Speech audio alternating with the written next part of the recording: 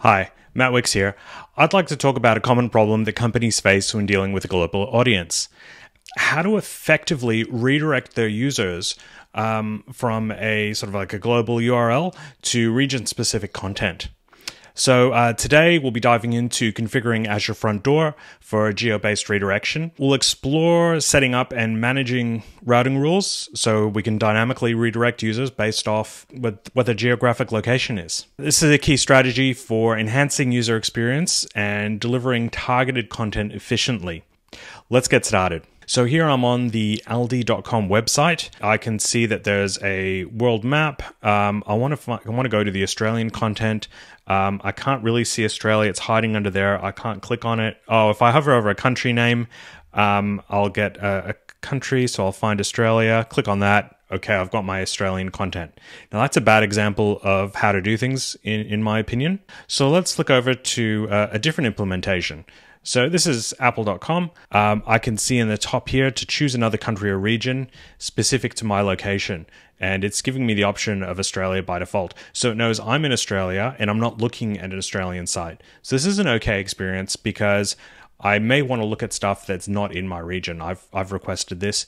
If I do click on continue, I'll be redirected to the Australian website. So it's my choice to be redirected. Another example is coca-cola.com. It loads up straight away and we can see in the address bar, it's appended a /au/en. So it's giving me an Australian version. If I were to say, connect to a VPN and put myself in France, once that connects, I'll go and open a new window and I'll look for coca-cola.com and it reloads and I can see that things are in French. And it's giving me a whole modal about cookies and things due to European requirements. That's a good implementation in my opinion because it's said, hey, you're in France. I'll take you to the French website and I'll give you French content as well. So if I go and to the SSW.com website and hit enter, I'm going to be redirected. My VPN is putting me in France, so I'd expect to go to the French website. I can see it's in French as well. We've configured Azure Front Door to do this for us. Now, how did we do this? Let's go dive in and take a look. So here we go. I'm on SSW's Azure Front Door instance. It has a lot of domain names hooked up into it. Notably is the SSW.com one. The way it's wired up is you've got domain names in Azure Front Door.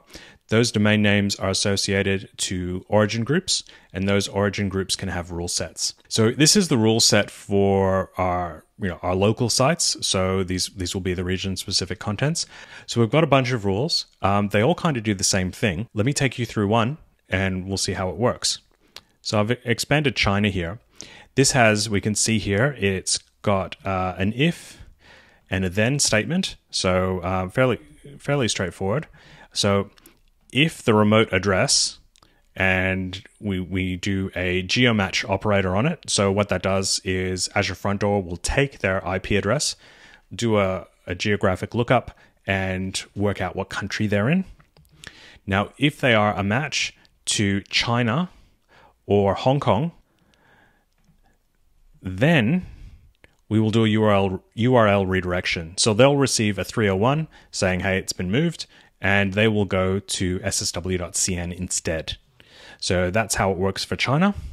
The same thing is, it works the exact same way for our Strasbourg office. So they have ssw.fr. Now they've got a slightly different requirement where if the user coming in is in one of 4 countries that, the primary language is French, so like Belgium, France, Luxembourg, and Monaco, we want to redirect them to ssw.fr/fr. So that's going to our French-specific content. For all other European countries, we direct them just to ssw.fr, and that has some English content on there. Now, the reason that there are 5 different entries here is that we've identified 42 different countries that we want to redirect to.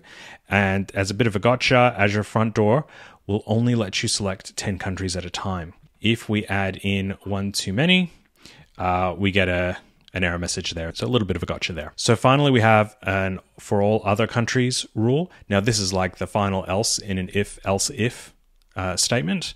Now, what this does is it does the equivalent to an if true, because this rule set is only ever configured on ssw.com, and we're checking here that if the host name is ssw.com.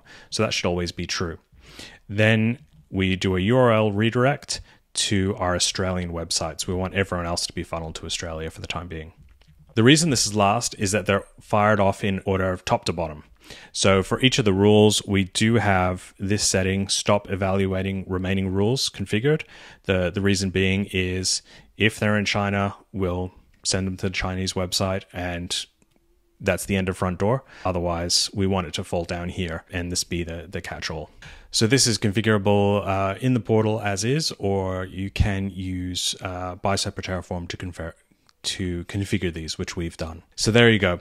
I've shown you a solution to a common problem that companies face when dealing with a global audience. We've configured Azure Front Door for geo-based redirection to redirect users to region-specific content. Thanks for watching.